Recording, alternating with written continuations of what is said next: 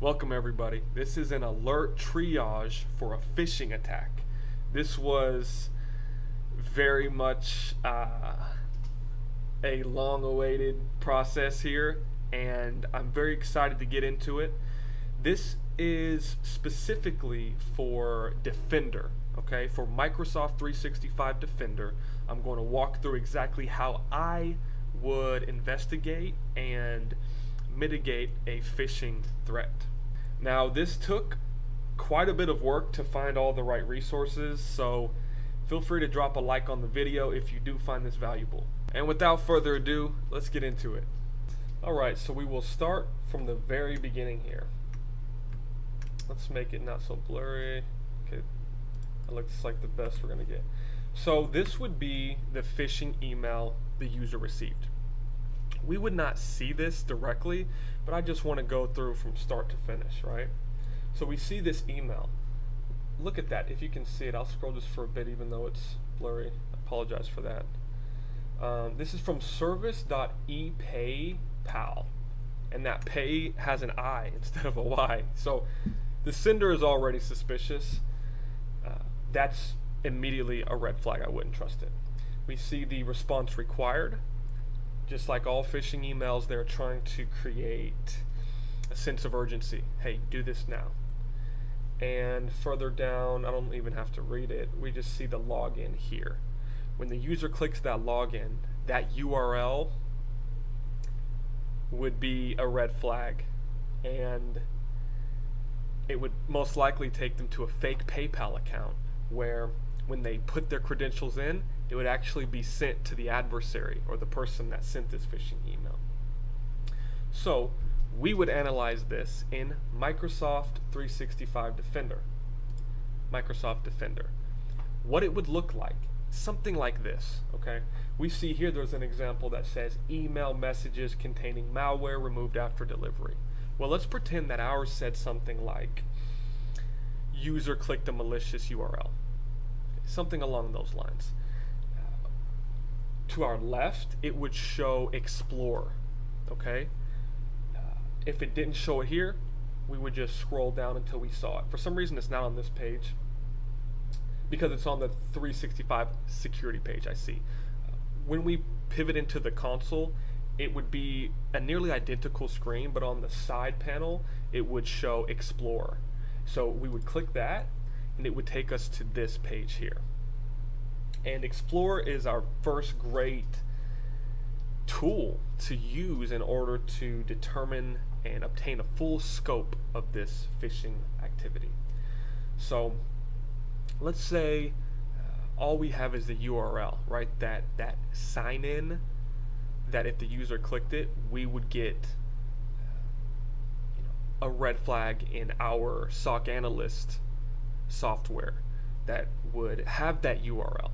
So I would just, instead of having sender address right here, I would have URL. Okay, so I'd click the drop down and scroll down to URL, keep the equals any of, and then I would just paste that URL into here.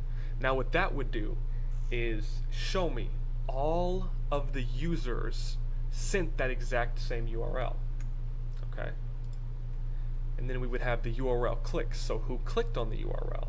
As you see, we have this. Let's just pretend that that's a user.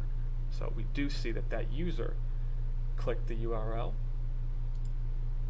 And it would take us to this page here, which is the analysis screen. And so here, let's just start from the top left to the right.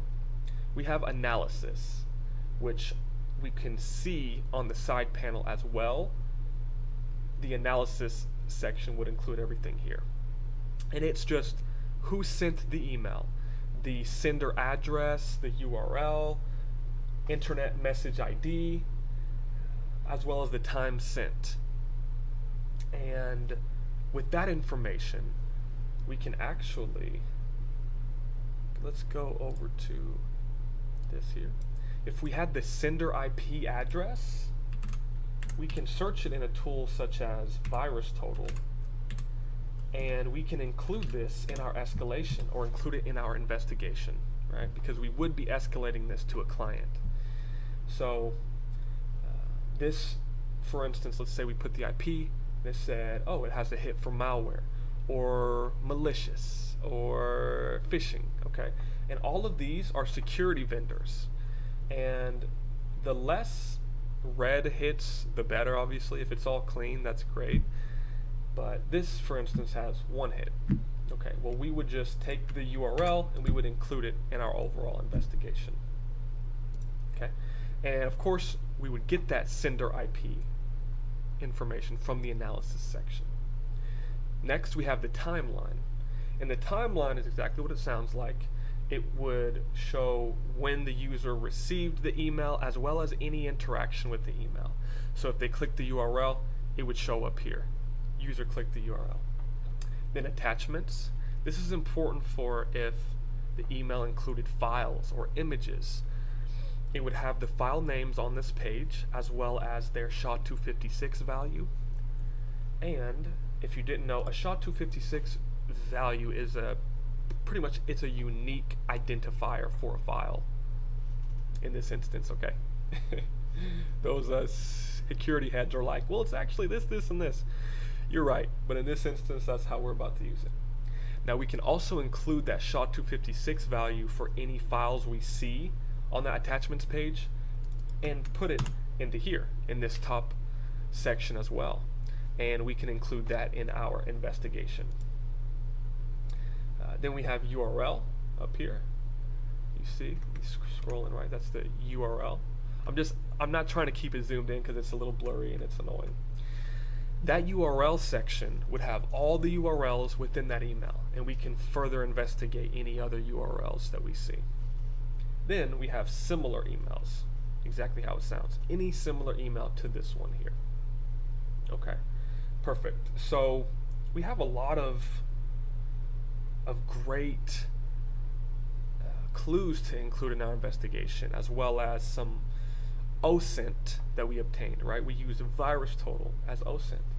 Another great piece of OSINT that we can include is URL scan.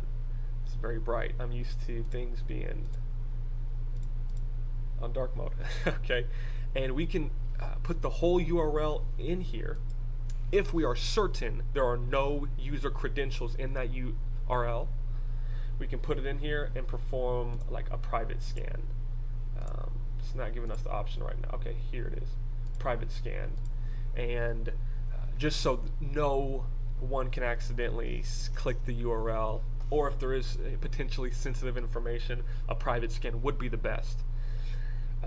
And we can just put it into here, click enter, and it would show us any redirects. It would show us the associated IP address of that associated domain. And again, that would be something we can include in our investigation. Now, if we do suspect credentials are found within the URL, we would prefer to investigate that URL within a virtual machine, because we do not want any credentials to be on any website. Even if it is a private scan, it gets stored somewhere. So we want to avoid that at all costs. Excellent. Moving right along. Advanced hunting queries. So we're using Microsoft Defender. Now, we would use KQL, of course, because that's what Microsoft Defender uses. It might use some other code as well, but I know that KQL works out of the box. And let me actually see if I can do something here. So the type of KQL query I would run for this particular type of alert would be something like URL click events. And it would look something like this, where remote URL contains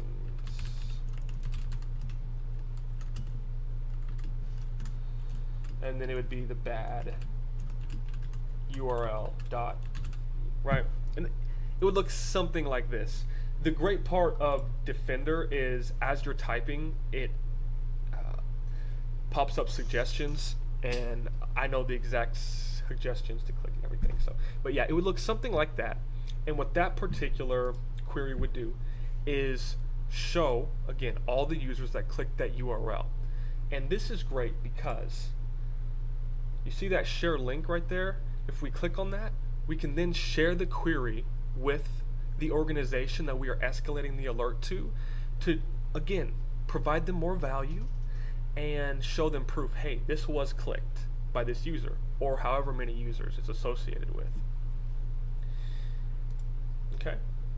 Next, I like to go to Sentinel. Okay, I like to go to Microsoft Sentinel.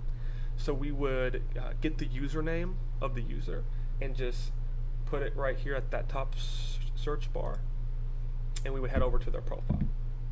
This is a little bit out of order. Okay, and the first thing I do is check the sign-in logs. Okay, so we know that the user went to this malicious website. Well, have we seen any unusual sign-ins? Okay, and this page is great because it has the IP address with the location, as well as the application that they signed into. Okay, the date and the time, obviously. It also has non-interactive sign-ins and interactive. And we can further filter it to, you know, go back to a week or a month in time. And we can even filter it to search for specific IP addresses. If we think there's a potential malicious IP associated with this user, we can filter their sign-ins and just use that IP and see, hey, have they signed into this IP? After that, of course, we include all of our findings in our investigation. I go to the audit logs. Now, I tried really hard to find a page of the audit logs. I could not find it, I apologize, but it looks nearly identical to this page. And what you would see there is things like user changed their password, or they added a new device to their associated account. Okay, that's all you would find in the audit logs. And if there's anything, you know, suspicious or near the activity time, I like to include it just in case. All right.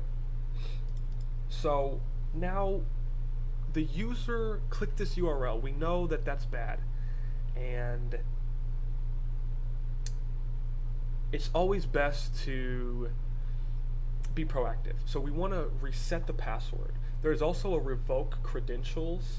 That's typically up here. I don't know why it's not here. But so we can reset the password and revoke the user credentials, because we see this is a potential credential compromise, right? I personally do not see the point of a host isolation. And also, this is coming in as a Defender alert, right? If this came in as a Microsoft Defender for endpoint, then I would look more at the isolation. But this is leaning more on the risk of a credential compromise, and a person can sign into using that user's credentials from any host. Okay, so if we didn't see any like associated attachments or anything like that, there's not necessarily a need for isolation. There is a debate for that, but I digress. All right. And lastly, we would want to block the URL.